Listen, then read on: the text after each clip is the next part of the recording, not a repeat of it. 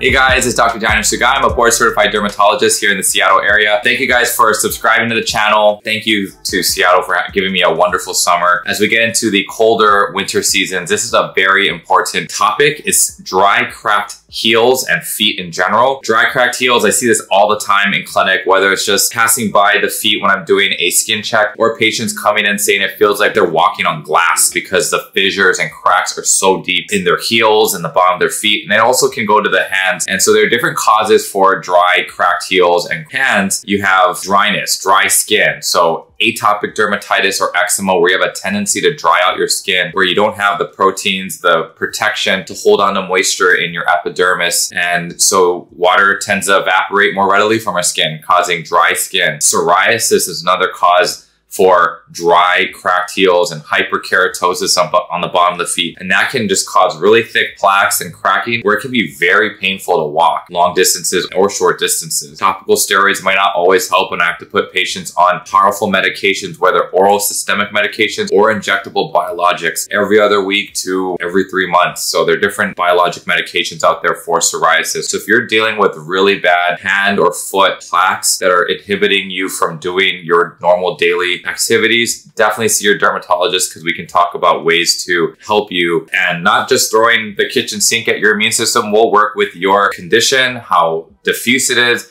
and your comfort level, how you want to treat it. We'll work with you because there are different options. So psoriasis, you definitely don't want to pick at it. I know it's tempting to pick at the scale, scrub the scale with a scrubber, a loofah, like a really abrasive washcloth. You don't want to go after your psoriatic plaques with that, because psoriasis is a very interesting entity where it will spread or worsen with trauma, and that's called the Kebner phenomenon. And you want to just go at it gently without trauma or physical exfoliation. So how do we go at it? You know, these conditions with dry skin from atopic dermatitis or psoriasis, how do we go about it with just creams? Now, skincare is very important. You can achieve softer, smoother heels without seeing your dermatologist. Of course, if you are getting inflammation, redness, a worsening rash, despite using your topical medications or over-the-counter treatments, definitely see your dermatologist ASAP. But let's talk about some fun skincare to do at home to help soften those heels. When you get out of the shower, this is the most opportune time to jump on your feet, because you have moisture from the shower, right? You don't have to go soak your feet into some diluted vinegar to take advantage of this, although soaks are nice, you know, whether it's without vinegar or just plain water. Soaking your feet for about 10 to 15 minutes and then applying your moisturizers will help with softening those heels and the bottoms of your feet. But after a shower,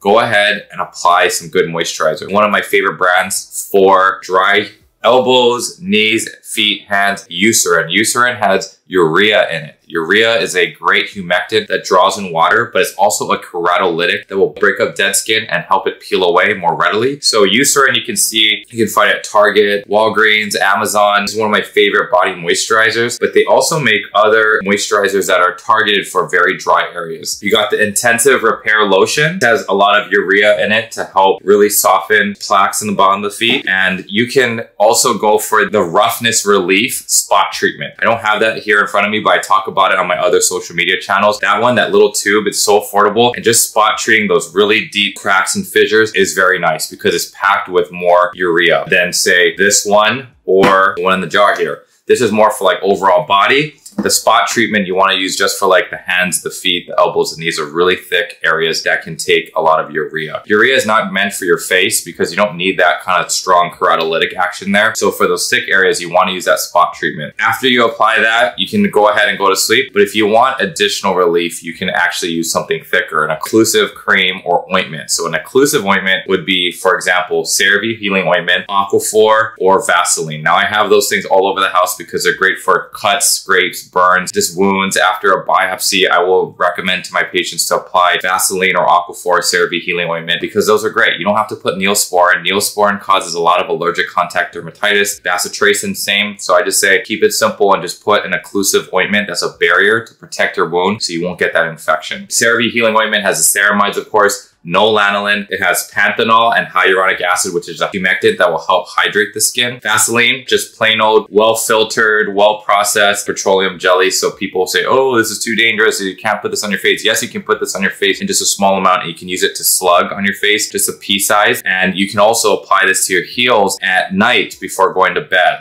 And when you put a sock over these ointments, the next morning when you take your sock off, it's like magic, right? So that's a big tip for myself. Apply an occlusive moisturizer like these products on your heels, the bottom of your feet, especially when your skin's a little damp. You don't necessarily have to follow up with a thinner moisturizing cream and then apply this, but you can go ahead and do that. You can slug, going from thinnest to thickest, going from a wet heel to using a cream and then a thicker occlusive ointment like this. Aquaphor, I love a lot. It's a really great product. It does have nice things like bisabolol. It has panthenol, but it does have lanolin wool alcohol, which this past year was named top allergen of the year. And so I don't see it often, lanolin allergies, but I guess it is on the rise, especially in my patients with atopic dermatitis. And so if you're using Aquaphor and your rash is worsening and you're having this stubborn eczema that you're dealing with, maybe switch over to Vaseline or CeraVe healing ointment. I still love Aquaphor a lot, and I want to show you a product that they came out with a few years ago. Aquaphor body spray. So this ointment body spray, my daughter's just such a influencer now. She was at the pool. She was done with her pool time. She went and she showered, rinsed off the pool water.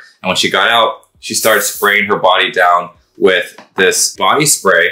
And everyone's like, what the heck? Aquaphor makes a body spray? And so everyone went on their phones and started ordering it off of Amazon and Target. And so this body spray is great. So you can just go ahead and spray the bottom of your foot with the Aquaphor body spray. It's just so convenient. You know, you just whip this out. You do have to like work it in a little or spray it. So you do have to like use your hands. It's not totally hands-free, but totally something that you could throw into your routine. She leaves this by her nightstand so that she can apply it to some of the dry wrists. You know, kids get a little bit of dryness on their wrists and can get a little eczema there. So those are great strategies to apply on the heels. Very much a dermatology secret that we all talk about and a lot of people don't know about. Another product you consider would be La Roche-Posay Cicaplast for hands. I love the Cicaplast Balm B5, which has panthenol. This one also has panthenol and niacinamide, but it uses shea butter. And it feels like an occlusive ointment like Vaseline, but a little thinner. So it's almost a balance between an ointment, a thick Vaseline type of ointment, and a balm. And so that's just really nice how that disappeared really quickly. Using that for your hands, but you can also use that for your feet. And if you cover this up with a sock, money too. You're just gonna get nice, smooth,